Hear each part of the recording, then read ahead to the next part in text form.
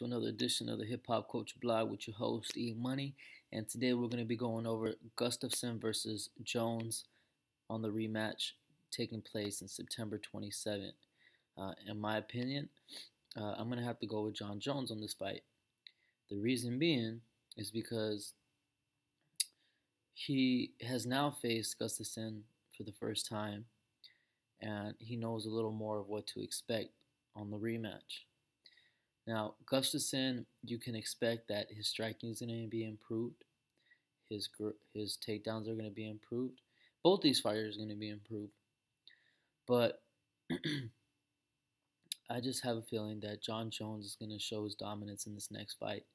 He was taking Gustafsson too lightly on the first fight, but now he knows that he has someone that has almost about the same amount of height and length and distance that he usually uses to his advantage in most of his fights.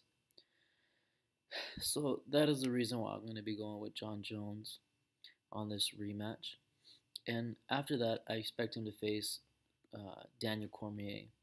Now that will be a even more interesting fight because I know Cormier has the wrestling capability to beat John Jones. So let's not get ahead of ourselves and give Gustafsson the respect of this fight, because anything could happen in a fight. It's either 50-50.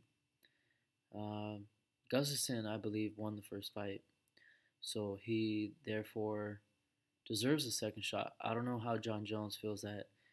Well, because they gave him the decision, he feels that he already beat him, and he's looking for someone else to fight. But he doesn't have another. I mean, Cormier is right there. We're going to be waiting for him. So I think he has unfinished business with Gustafsson because of their last fight. So hopefully he could finish him, and then he could face Daniel Cormier for the light heavyweight championship. I'm not going to talk too much this time.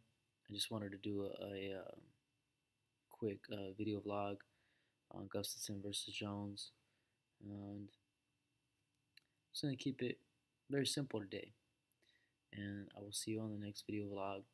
This is the Hip Hop Culture Blog, and if I decide to follow up on any more information on this fight, then I will add on to it. But until then, hope you guys enjoyed your guys' weekend.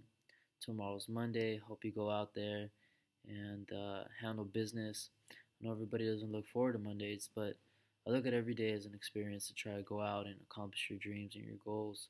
So it doesn't really matter what day of the week it is for me.